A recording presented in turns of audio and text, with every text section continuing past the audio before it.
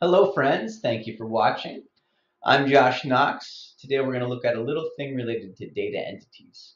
So I have a trial environment that I've set up here, and it's really easy to get a trial environment for yourself if you would like one.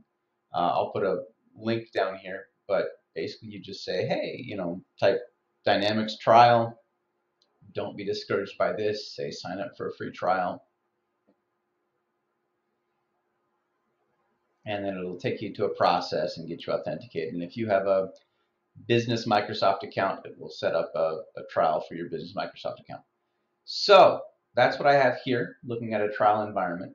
And I wanted to go into data management, the data management workspace. You can type data management, hop into that data management workspace. Then when I click on data entities, well, sad panda. These look like fewer data entities than I would expect. For instance, I would expect data entities for customers, and I don't see any data entities named customers. I expect data entities related to projects. I don't see any data entities related to project. Where did they go? What's happening? So here's your one hack, and this can be right. Obviously, I'm dealing with a trial environment. These aren't here.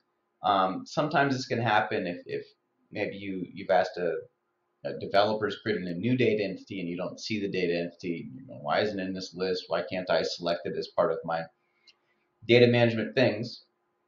You want to go over here to the framework parameters here in data management. Go to entity settings, and then you want to refresh the entity list. Now that will kick off a job. I'm going to pause the video here, but that kicks off a job that goes out and finds all the data and put that in that list, and then you can work with those data entities as part of data management. So I guess before it finds everything, let me create one. We'll do an export job. Let's say I was trying to use data management to export customer records.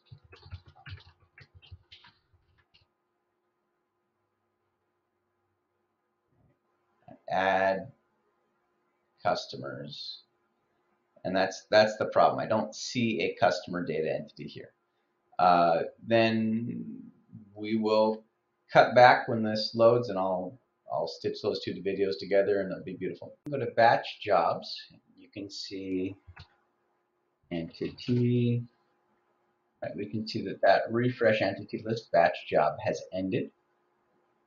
And now if we go to data management, we click on data entities, we can see lots and lots of entities, right? You can see this list is a lot larger than it was before. It's taking a while to load, it looks like, but it'll get there. Specifically, if I can do a little filter on the entity. Come on.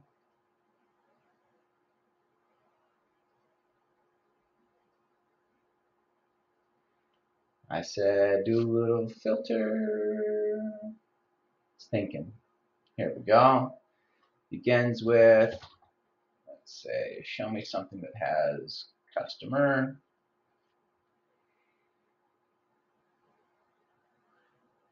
You can see we have all these customer entities. And now, if I try and create an export job,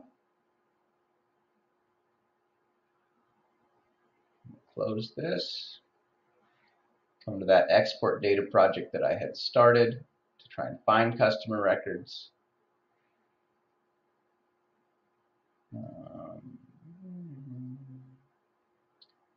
Put this in that enhanced view. This is a little bit nicer. I'm going to try and add my entity. And right before we didn't see customer.